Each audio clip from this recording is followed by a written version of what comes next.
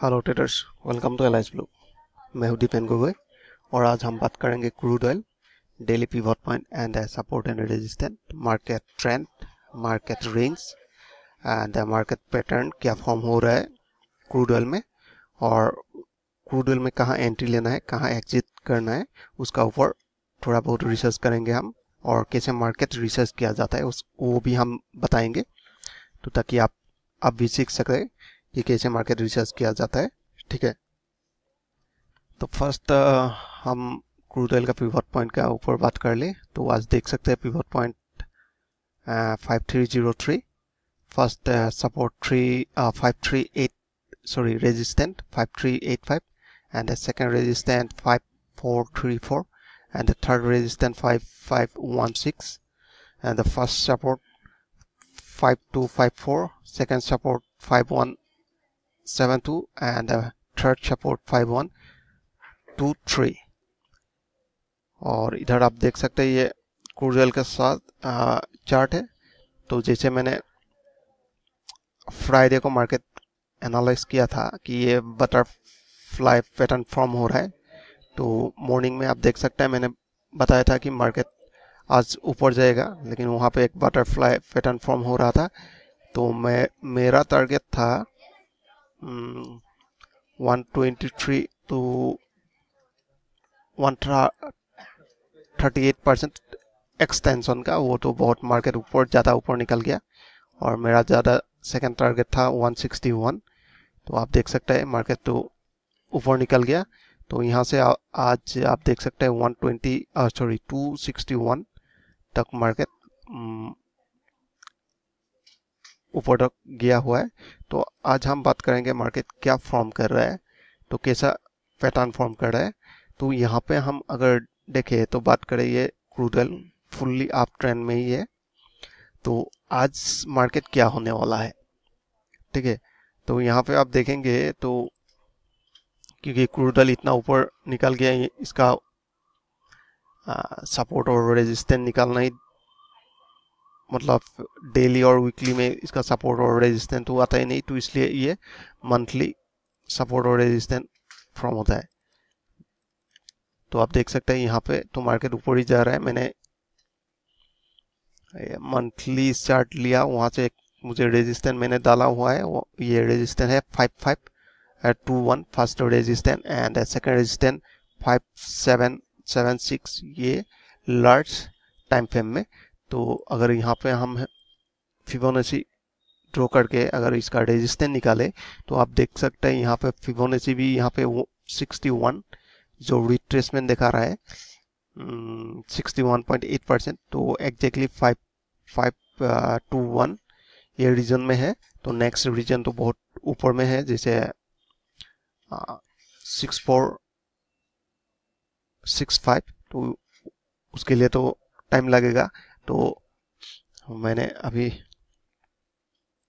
ये daily chart में हम देखेंगे इसका सपोर्टिंग रेजिस्टेंस लेवल निकालने के लिए। तो यहाँ पे देख सकते हैं आप, मैंने जो हायर वेव था ये एक वेव को कनेक्ट किया। तो यहाँ पे आप देख सकते हैं 123 एक्सटेंशन लाइन, ठीक है, ये एक रेजिस्टेंस लाइन है। तो यहाँ से मुझे लगता है थोड़ा बहुत रिट्रेसमेंट देना ही चाहिए। अगर हमने ट्रेंड लाइन जोन निकाले तो आप देख सकते हैं ये एग्जैक्टली जो रेजिस्टेंस लाइन है उसका आसपास में ही है। और मार्केट यहाँ पे कंफर्म कर रहे हैं कि मार्केट 130, अगर 123 एक्सटेंशन को ब्रेकआउट कर दिया तो वो 138.2% जो एक्सटेंशन फिबोनाची है, तो वहाँ तक मार्केट जा सकता है। और वहाँ पे मैंने जो मंथली में जो रेजिस्टेंस निकाला, तो ये रेजिस्टेंस लाइन तक दिखा रहा है, तो मार्केट जाने का कंफर्म कर रहा है, ठीक है। ये तो डेली में है।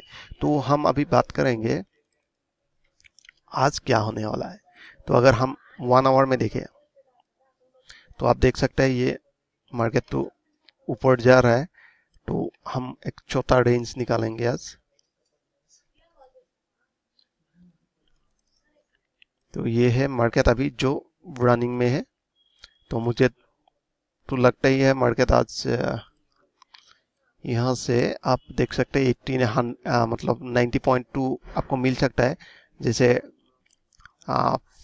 फर्स्ट लिमिट रेजिस्टेंस लाइन मुझे मिला 544.8 में, तो मुझे लगता है मार्केट तो वहां तक जाना ही है क्योंकि आप देख सकते हैं यहाँ पे जो ट्रेंड लाइन था, तो ये ट्रेंड लाइन भी ब्रेकआउट हो गया। ठीक है, तो आपको अभी हम बात करेंगे एंट्री कैसे लेना है। ये तो आप देख सकते हैं ये हायर हाई बना रहा है, जो शार्ट प्राइस एक्शन का जो मेथड है, तो हायर हाई कंटिन्यूस बना रहा है। तो यहाँ पे हम अभी देखेंगे एक छोटा वाला रेंज निकाल के। अभी मार्केट का रेंज ये है, तो फर्स्ट मुझे लगता है थोड़ा बहुत तो ऊपर जाके फिर से उसको करेक्शन देना है, जो यहाँ पे लोअर बैंड है। तो यहाँ पे आप देख सकते हैं ये मूविंग एवरेज 50 भी इसका एक सपोर्टिंग लेवल बना के जाएगा, तो तब तक मूविंग एवरेज भी इसका ऊपर आ जाएगा। तो आपको लेना है यहाँ पे जब मार्केट नीचे आएगा, नीचे आके यहाँ पे जब बुलिश कैंडल सिग्नल देगा, तो साथ में स्टॉक स्टिक भी नीचे आके फिर से वो बाय करने के लिए सिग्नल देगा। और सीसीआई भी दिया हुआ है मैंने, सीसीआई का पीरियड ये 34 है, मोस्ट कंफर्टेबल पीरियड है। तो सीसीआई नीचे आके फिर से वो जीरो लाइन क्रॉस करके फिर से वो जीरो लाइन क्रॉस करके ऊपर की तरफ जाने लेगा, तो वहाँ पे आप कंफर्म कर सकते हैं क्या मार्केट ऊपर जा सकता है।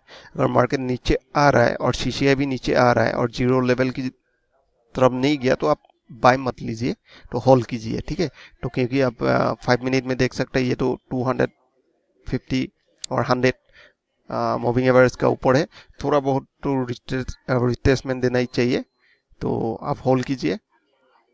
अगर ये 200 का ऊपर पास आ गया, फिर से ये बुलिश कंफर्म करेगा, तो तब आप बाय ले सकता है। सो I hope you enjoy this video. If you like this video, please like and subscribe. Thanks for watching.